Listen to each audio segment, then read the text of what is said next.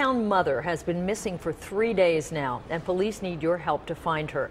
9 on Your Side reporter Michaela White joins us now with how they're ramping up the investigation. Michaela?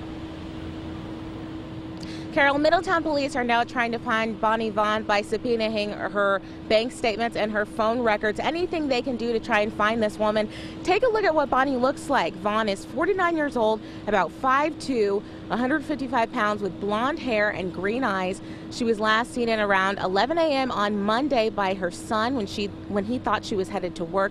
Only she didn't make it, and a co-worker reported her as missing when she didn't respond to texts and phone messages.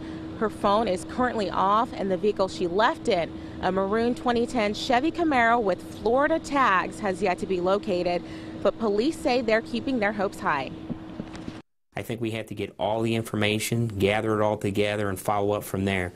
At this point, she is a missing person. We'd like to locate her, but at this point, it's too early to speculate on anything else. And police also tell me Vaughn's family is rallying behind her, with several relatives coming in today to support her. If you have any information, you're asked to call Crime Stoppers at 352-3040. Michaela White, 9 on Your Side, live in Middletown.